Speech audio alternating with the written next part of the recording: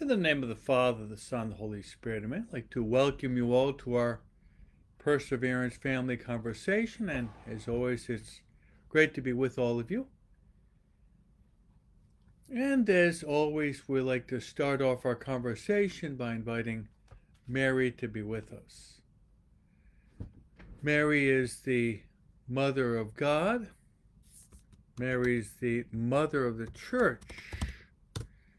And Mary is the mother of each and every one of us.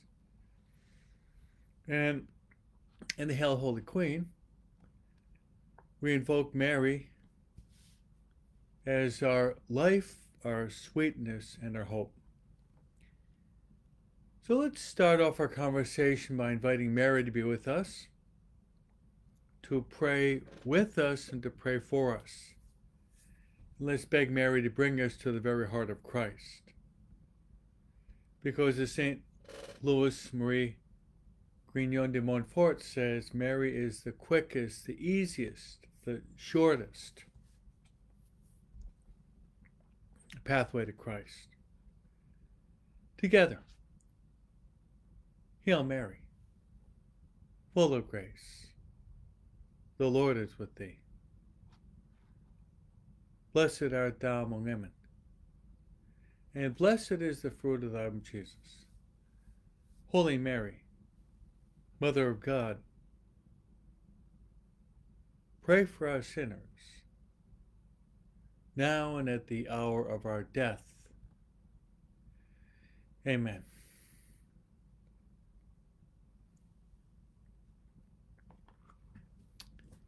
Now we'd like to invite to be with us our spiritual director.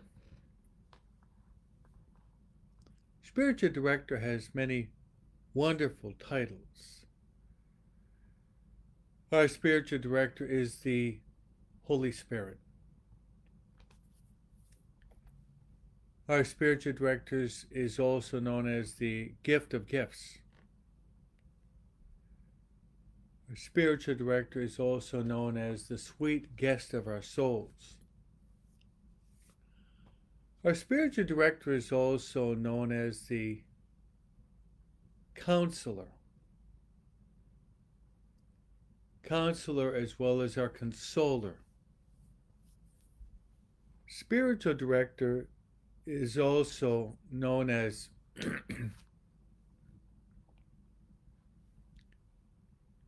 the sweet guest of our souls. The Holy Spirit is also known as our interior master. Our interior master, St. Paul, in his spiritual masterpiece, his letter to the Romans, chapter 8, he says we really don't know how to pray as we ought. But good news, the Holy Spirit intercedes with ineffable groans so that we can say Abba. Abba, which means Daddy or Father.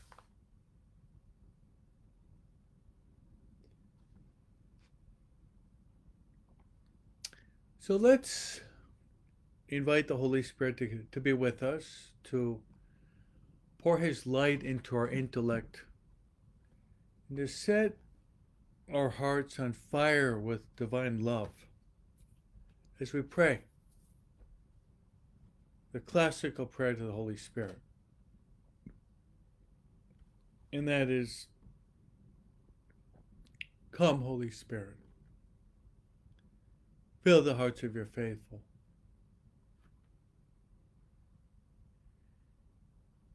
And enkindle within us the fire of your divine love.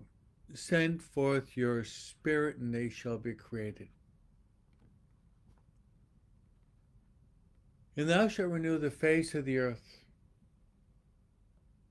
Let us pray. O God, who did instruct the hearts of your faithful by the light of the Holy Spirit, grant us that by the same Spirit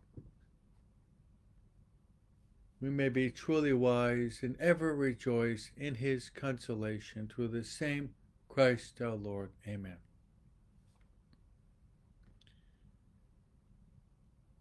Glory be to the Father, to the Son, and to the Holy Spirit, as it was in the beginning, is now, and ever shall be, world without end. Amen. Our Lady of Fatima, pray for us. Saint Joseph, pray for us. Saint Michael the Archangel, pray for us. Saint Gabriel, pray for us. Saint Raphael, pray for us.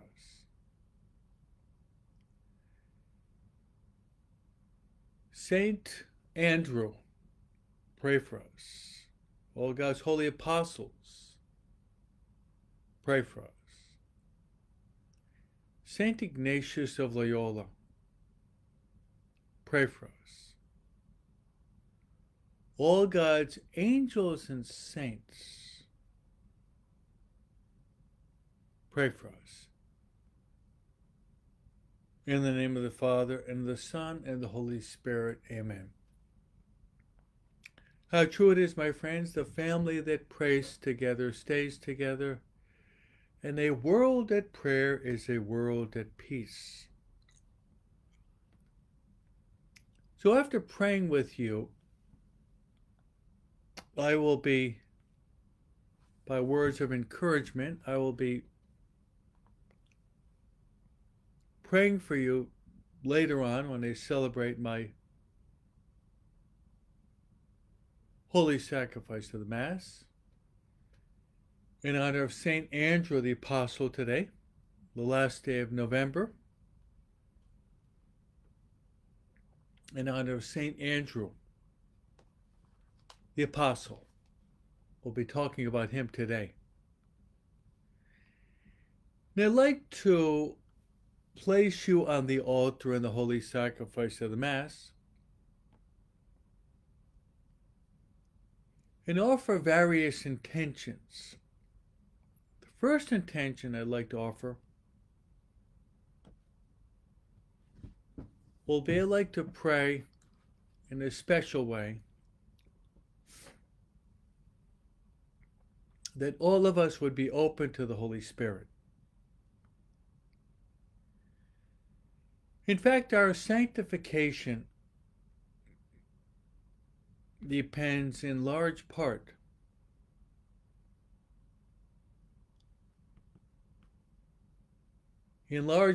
upon our openness to the Holy Spirit.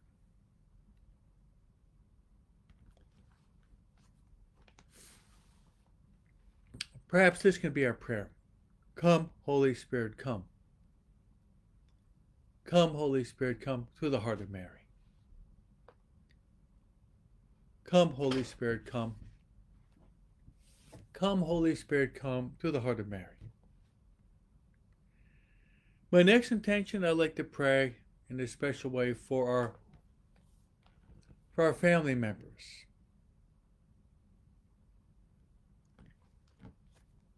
For our family members.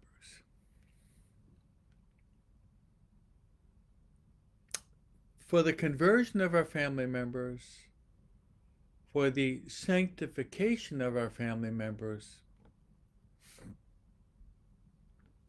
and for the salvation of our family members. Our Lord said, "Seek first the kingdom of God and his righteousness, and everything else will be given to you besides." And my friends, I'd like to pray also for the dying.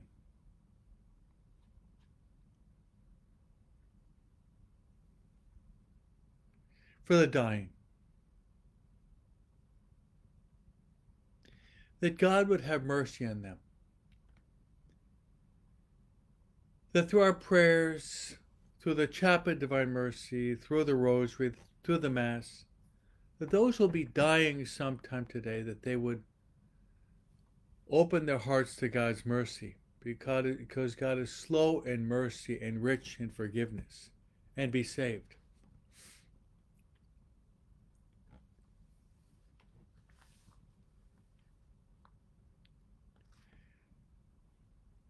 So there we have it, my friends. Those are the intentions I'd like to place on the altar for us today.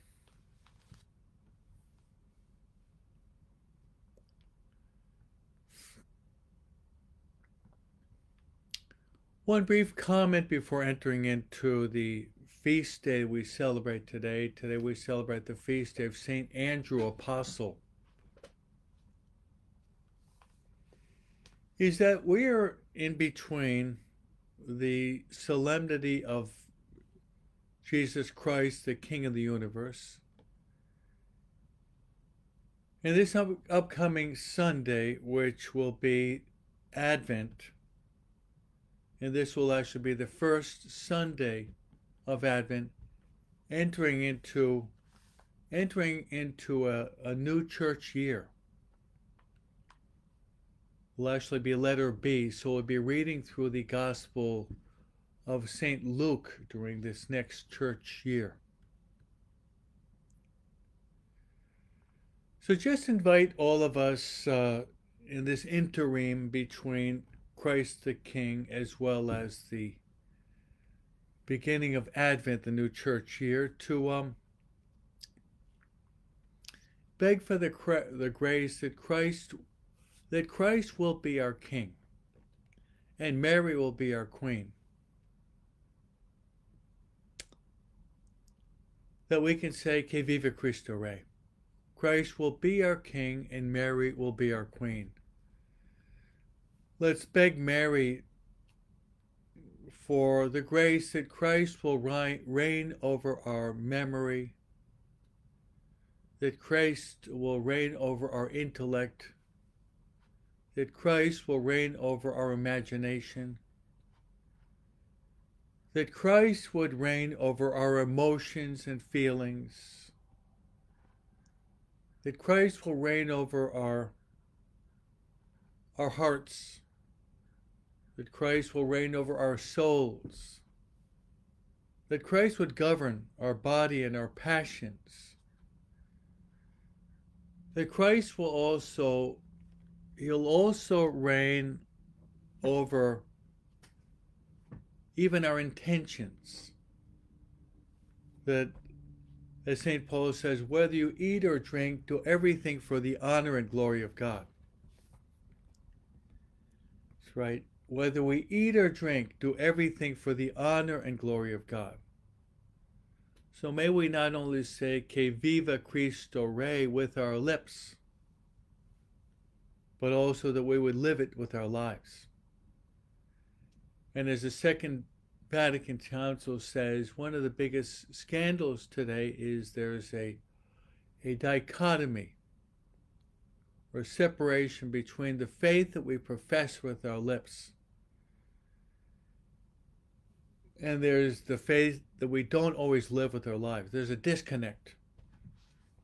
There's a separation, there's a disconnect between the faith we profess with our lips, I believe in God the Father Almighty, and the faith that we don't always live with our lives. Well, let's pray that we be congruent, we be harmonious, that our words and our actions will be in harmony, will be in uniformity.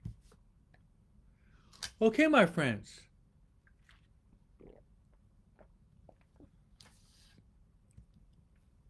Today the church celebrates a great saint. Today the church celebrates Saint Andrew. So let's go through some of the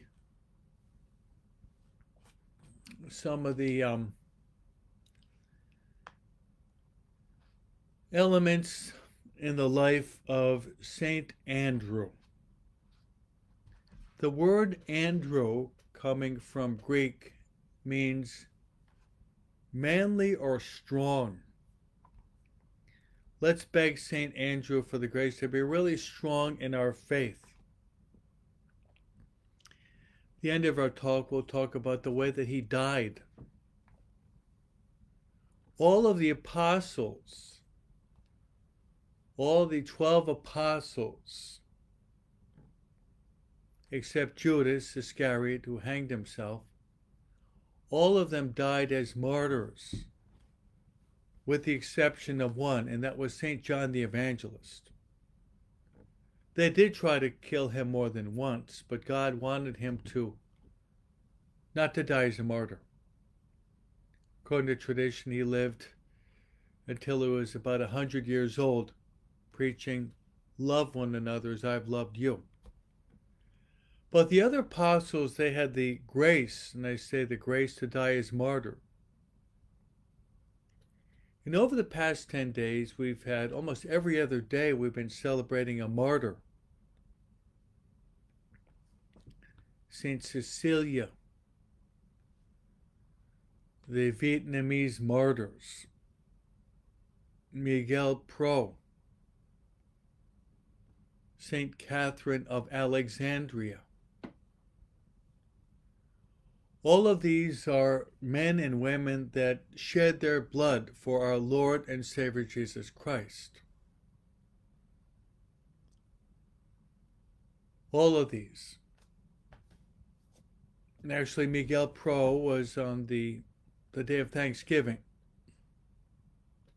His last words were, "Que viva Cristo Rey," long live Christ the King.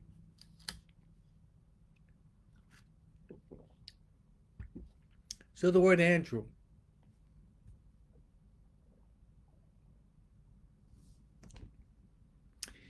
Okay, so Andrew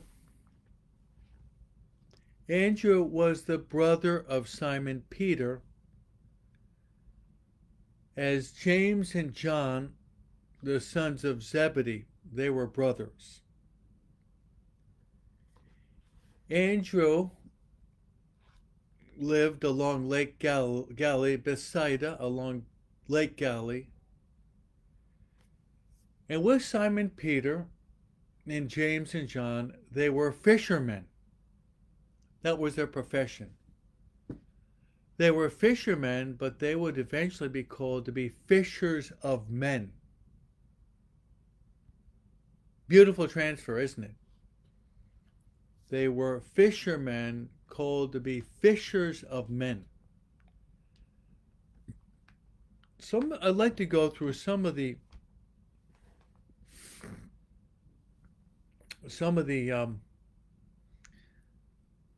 biblical passages that speak about Saint Andrew and highlight their meaning. Can we encounter Saint Andrew in the very first chapter of the Gospel of St. John. Andrew, standing next to another apostle that was most likely St. John the Evangelist. They were standing next to John the Baptist. So Andrew was being formed by the great St. John the Baptist. St. John the Baptist would have been his mentor, his teacher, his formator. And how important it is, my friends, that we have good teachers, we have good mentors, we have good spiritual directors, we have good counselors. We all should have someone that's a good source of teaching for us, formation. A good spiritual director, you might even say. So he was the school of the great John the Baptist. Jesus will go on to say that all men born of women, none was greater than John the Baptist. But I'm highlighting the importance of formation. My teaching this year is basically dedicated to teaching adults of First Communion children in Spanish and English and teaching the adults the confirmation parents, their faith, teaching them their faith.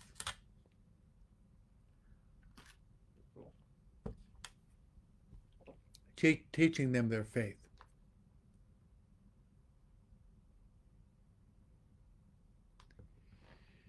You know, we really can't give what we don't have. And the first teachers of faith are the parents.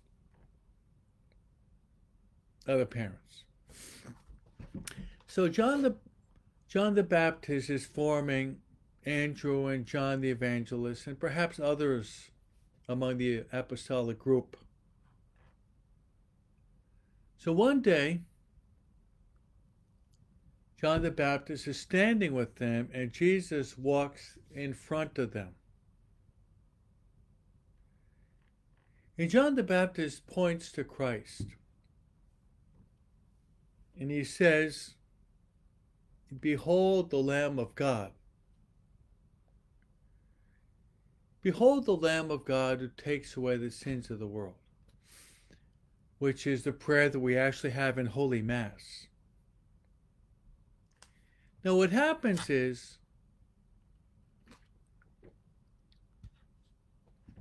Andrew and John, they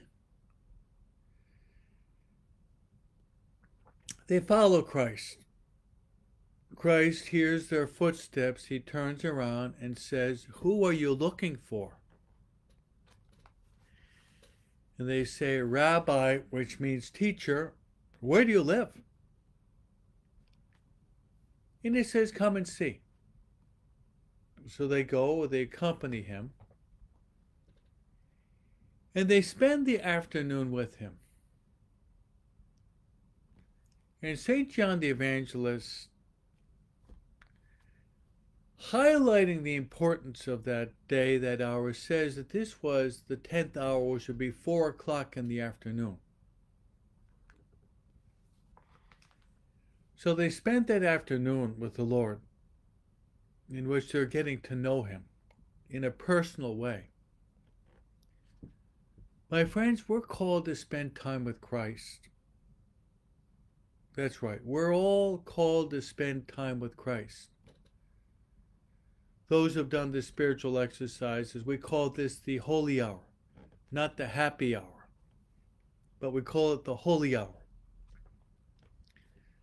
We want to spend quality time with the Lord on a daily basis. By doing that, we're getting to know Christ better, to love him, and he's becoming the very center of our lives. He's becoming, as they say in Spanish, el amigo que nunca falla, the friend that will never fail us. But there is a sequel to this. There's a sequel to this. Andrew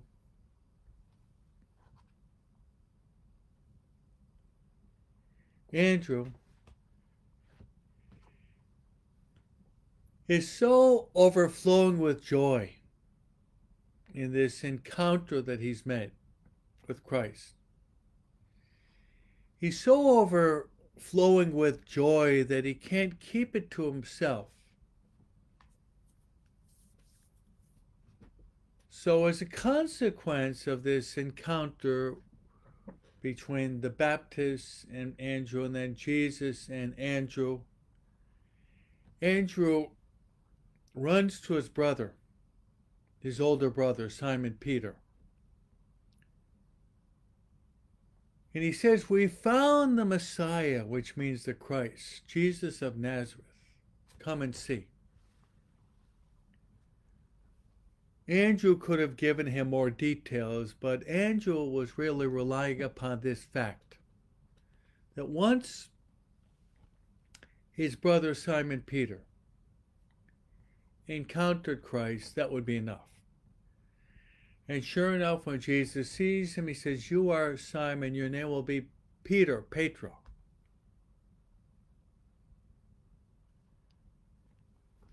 So already we see, my friends, a characteristic. We already see a very beautiful virtue of the person of Andrew. And it's the fact that Andrew is bringing people to Christ. So as I talk about the saint, I'm going to invite all of us to try to imitate some of these virtues that we're learning in the lives of the saints today, especially in the life of Saint Andrew the Apostle. Andrew, overflowing with joy, could not keep the joy of his encounter with Christ to himself, but rather Andrew felt called to bring others to Christ and Christ to others. So Andrew brought his brother Simon Peter to Christ. So let's take that as an invitation for ourselves. Let's see if we can bring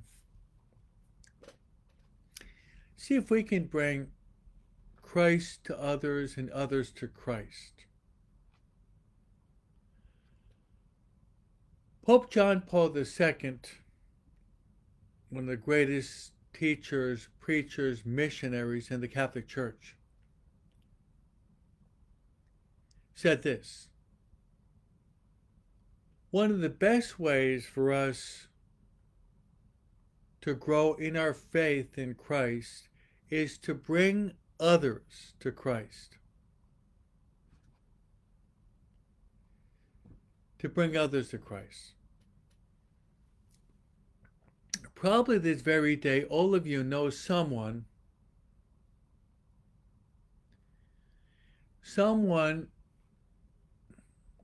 who is possibly a non-believer, or the biggest religious group in our country are non-practicing Catholics. I think you all know someone that is wandering in no man's land. T.S. Eliot, the great English poet of last century, calls it wasteland in his poem. Wasteland. There are many that are wandering through a moral, spiritual wasteland. Maybe we can point them to Christ, who is the way, the truth, and the life.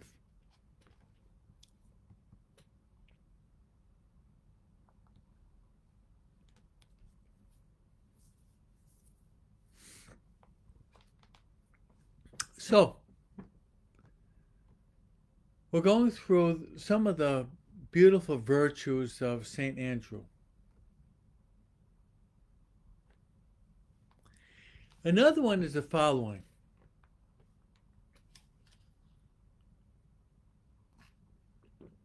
This we can follow in the Gospel for today.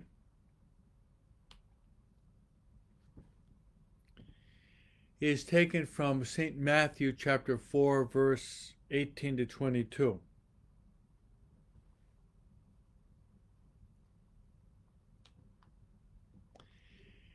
And what we have in the Gospel today is the following. John chapter 1, we have this encounter between Jesus, Andrew, and John the evangelist. But perhaps the following of Christ was not total in that first encounter, John chapter 1. Whereas in Matthew chapter 4, and then you can see a parallel verse in Luke chapter 5, the first verses in Luke chapter 5, there's a parallel verse.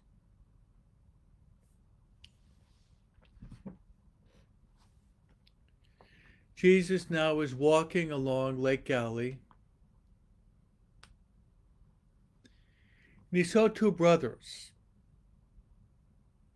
Simon Peter and his brother Andrew. And they were casting their nets into the sea, because they were fishermen. And there's another point I'd like to highlight. These men were hard workers. They worked hard. Fishing was a very demanding profession. Imagine going to a lake and having this heavy net, and you're throwing it in, and you're pulling, you're hauling in the net. You don't catch anything. Maybe you do it. If you're fishing the whole night, maybe you're doing it, who knows, maybe 25 to 30 times. Sometimes you don't catch anything. So it's a very hard, demanding profession, and sometimes frustrating. But the point I'm trying to highlight is that Andrew, his brother Peter, James, and John, they worked very hard. They were hard workers. Let's stop and examine our own lives as we're in the interim between Christ the King and the first Sunday of Advent. Are we hard workers? What is your work ethic? And I would say our work can be divided into different categories. We all have to work. St. Paul says if you don't work, then you shouldn't eat. St. Paul says work out your salvation in fear and trembling. God said to Adam, you should earn your bread by the sweat of your brow. So we're all called to work in one way or another.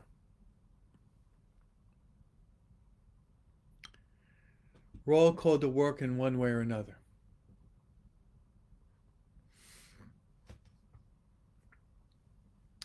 We're called to work, my friends, with our body, with our minds, and with our hearts. We're called to work with our hands. Physical work and physical labor is good for us. But ascending to a higher level, working with our minds, our intellects, is even more noble. Elevating it to an even more sublime level is working with our souls. Yesterday I was speaking about physical exercises as well as spiritual exercises. And they talked about the chariots of fire, how athletes, when they arrive at the Olympic Games, they're training themselves years before. How we're called as athletes of Christ to do spiritual exercises, to be exercising our hearts, our minds, our souls, training our souls, that we can become athletes for Christ and run the good race, fight the good fight, and receive the merited crown, which is the crown of eternal life.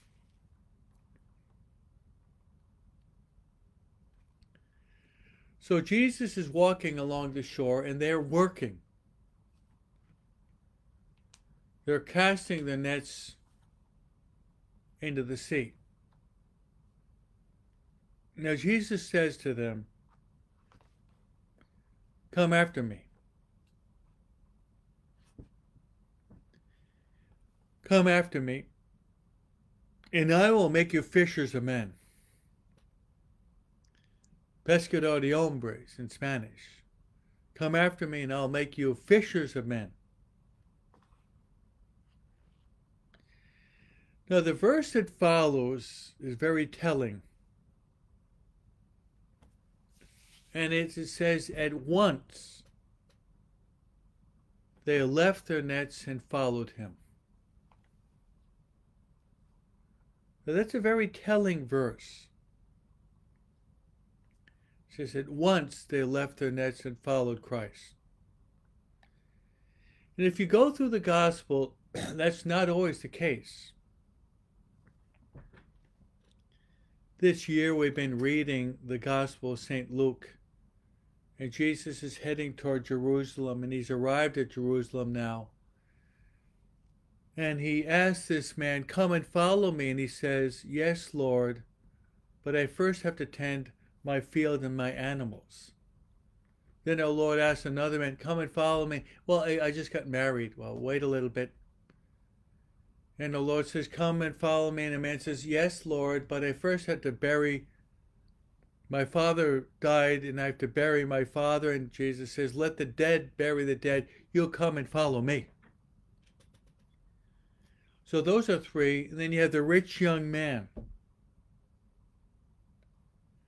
So these are four different cases where our Lord and Savior Jesus Christ invites them to follow him, but they all find excuses. One, he's got his land and his animals. Another, he's got his honeymoon to make. Another one, he's got to bury his dead father. And the rich young man he's dominated by his money and his possessions. That is not the case with the apostles today. And they had their boats, they had their nets, they had their fishing industry, they had their security, they knew the lake.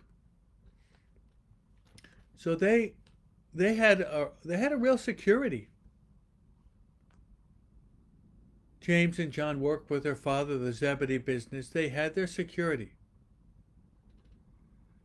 But Jesus said, "Come and follow me, and I'll make you fishers of men." Now, I'd like to underline that word. It says at once. They left their nets and followed him. At once. They did not say, "Let me think this through," but right away they followed Christ. Let's stop and reflect upon that.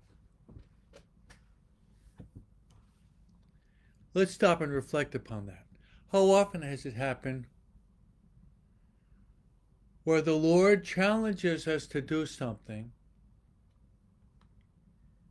and instead of saying yes, we say, "Well, maybe a little bit later, yes, but upon this condition."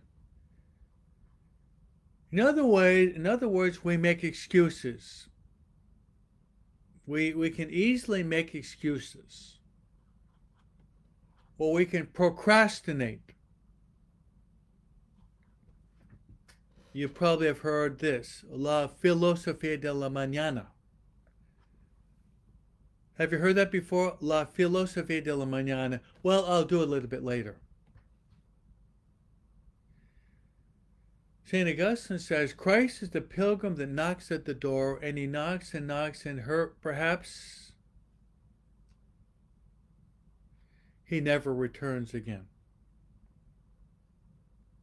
We read in the book of Revelation, chapter 3, "Behold, I stand at the door and I knock.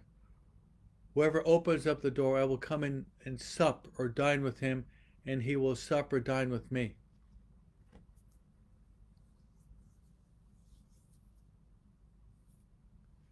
So we have to be careful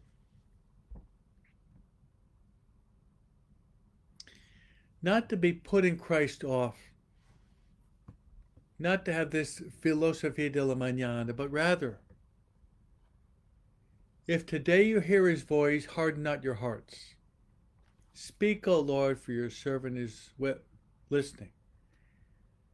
In Isaiah, in his vocation in the temple, "Here I am, Lord, send me."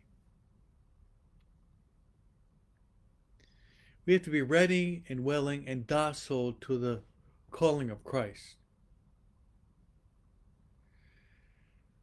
So we see here just a real docility, a real openness. So every day the Lord is calling us, as he was calling the apostles in the gospel today.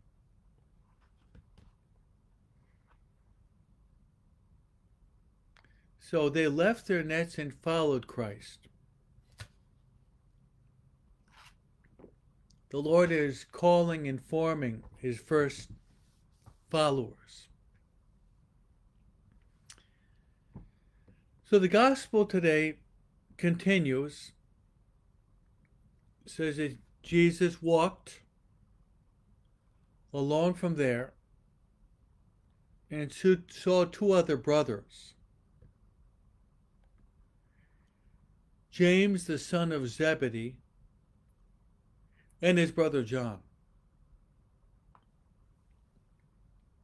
Now Andrew and Peter were casting their nets.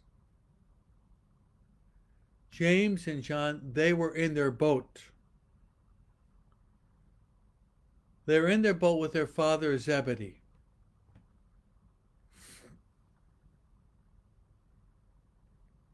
And they were mending their nets.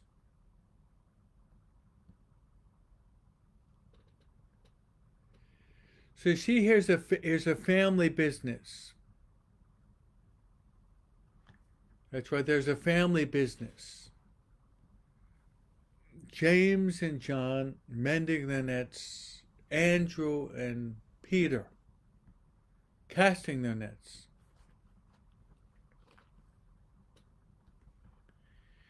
Now, it says that he called them, James and John, and here's the word, immediately. They left their boat and their father and followed him. So the gospel for today is the call or vocation of the apostles. The apostles. We got two sets of brothers.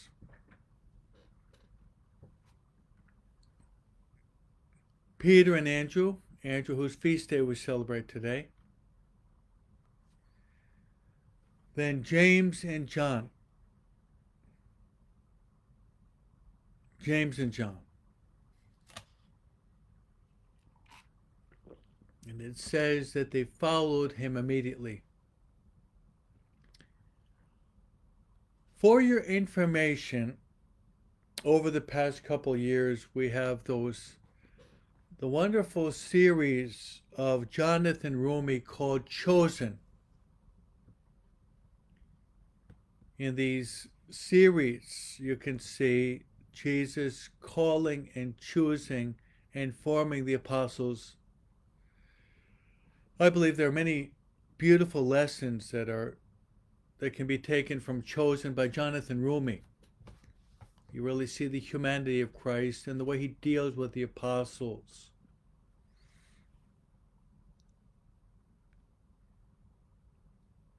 The only thing we can do, my friends, to get closer to Christ. St. Ignatius says, intimate knowledge of Christ, that we love him more ardently and follow him more closely.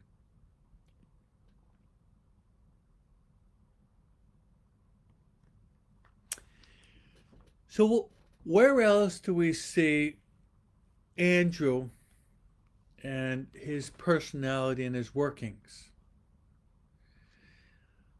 So one of the highlights of the greatness of St. Andrew is the fact that he cannot keep the joy of the gospel, the joy of Christ, to himself. Rather, Andrew feels that he really has to bring. Andrew really has to bring Christ to others and others to Christ. So we see that Andrew goes and he brings Philip to Christ. Then it's almost as if it were a domino effect. Philip goes and he brings Nathanael or Bartholomew to Christ. It's, as I said, it's like a domino effect. It's a domino effect. One brings another. And I think, honestly, my friends, that we're called to do the same thing. We're called to do the same thing. We're called to bring others to Christ. Yes. We're called to bring others to Christ.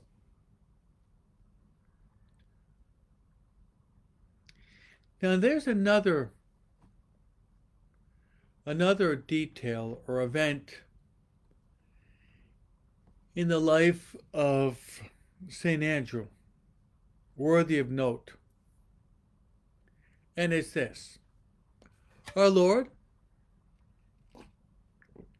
is deeply engaged in his apostolic work, that 3 years ministry where he's preaching and teaching, and he's carrying out miracles, and he's doing exorcisms, and he's never neglecting prayer, of course. We see our Lord separating himself and entering into dialogue or communion. In fact, before choosing the 12 apostles, our Lord actually spends the whole night in prayer on the mountain. Then he chooses the 12 apostles.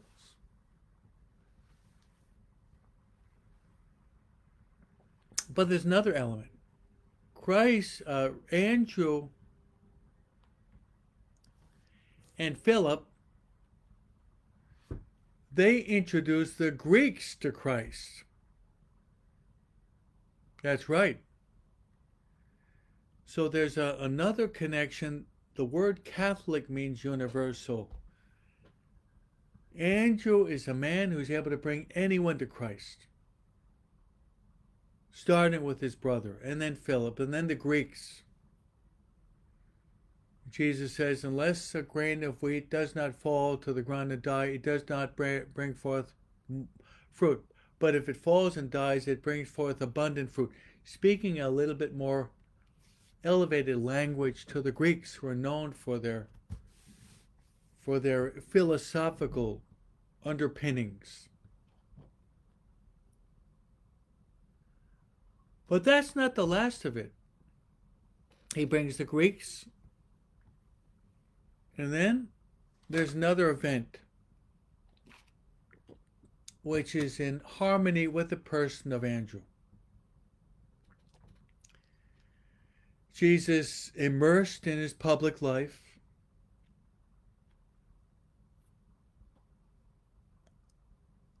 he's preaching and teaching, and the sun is going down, and thousands of people are following Christ. And as the sun is going down, the apostles tell the Lord to send the people to the neighboring villages so they can get something to eat. And our Lord says, you go and you give them something to eat. So there's a little boy with 5 loaves and 2 fish. And guess who's the one that introduces the little boy with the 5 loaves and the 2 fish to Jesus? Go ahead and guess. Who do you think the one is that introduces this little boy with 5 loaves and 2 fish to Christ? None other than St. Andrew. Once again. St. Andrew is always making these connections between people and Christ. And our Lord tells them to sit down, and he takes the loaves and the fish, raise eye to heaven, thanks God, and there is the multiplication of the loaves and the fish. But it was actually St. Andrew, once again, that makes this connection.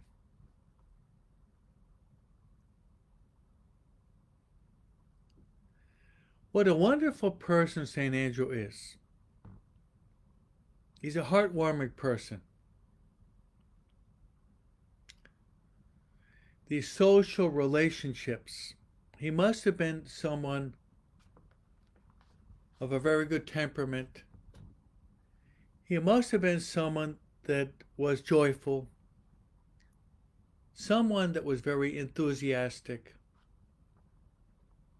someone who knew how to deal with people, someone who had tact and discretion. In other words, a person that was very good, had a lot of really very good qualities. Very good qualities on a human level.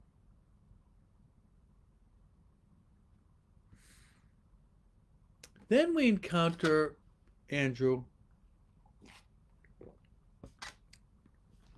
Andrew is at the Last Supper.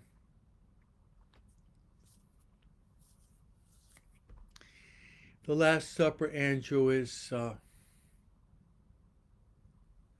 he's basically ordained a priest and a bishop. There at the Last Supper, our Lord, he institutes the most holy Eucharist, but he also institutes, our Lord also institutes holy orders. So Andrew is among the first priests as well as bishops in the Catholic Church.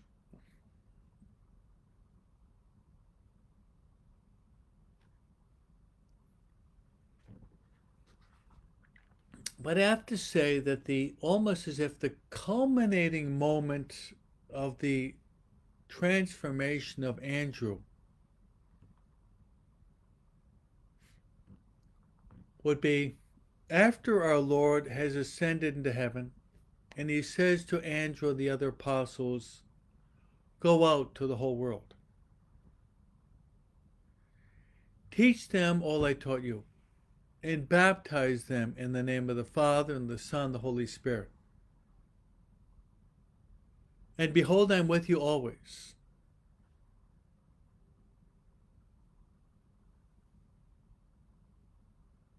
Behold, I am with you always, even until the end of the world.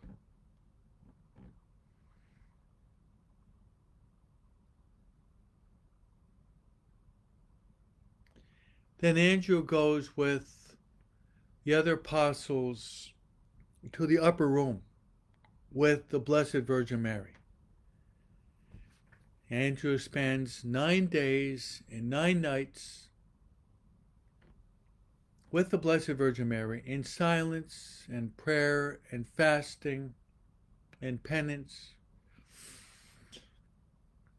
And Andrew, with the apostles, undergoes a radical metamorphosis or transformation there on the day of Pentecost, which is the coming of the Holy Spirit in the form of tongues of fire. Forms of tongues of fire.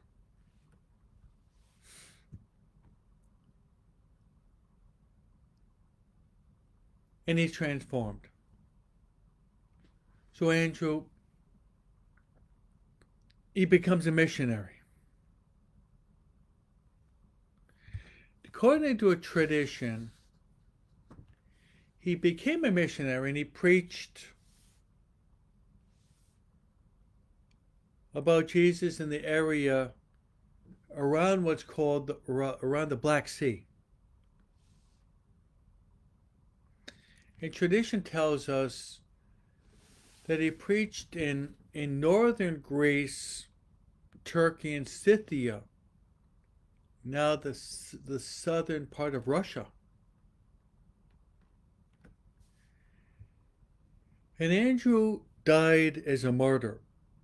And tradition says that in Patras, Patras, Patras, in Greece, he was crucified. He was tied to a cross shaped like the letter of an X. And it says he was there a long time, perhaps several days, where he was preaching to the people. There we see his name, Andrew, means manly or strong. So we have the letter X. And ever since then, a cross in the shape of an X has been called St. Andrew's Cross. So let's rejoice in the feast of St. Andrew and beg for the grace through Mary, the Queen of the Apostles, that like St. Andrew, we'd be filled with joy and share the good news of Jesus Christ with the whole world. Invite you to share my message, our message, to the whole world. In honor of St. Andrew, I'd like to impart to all of you my priestly blessing.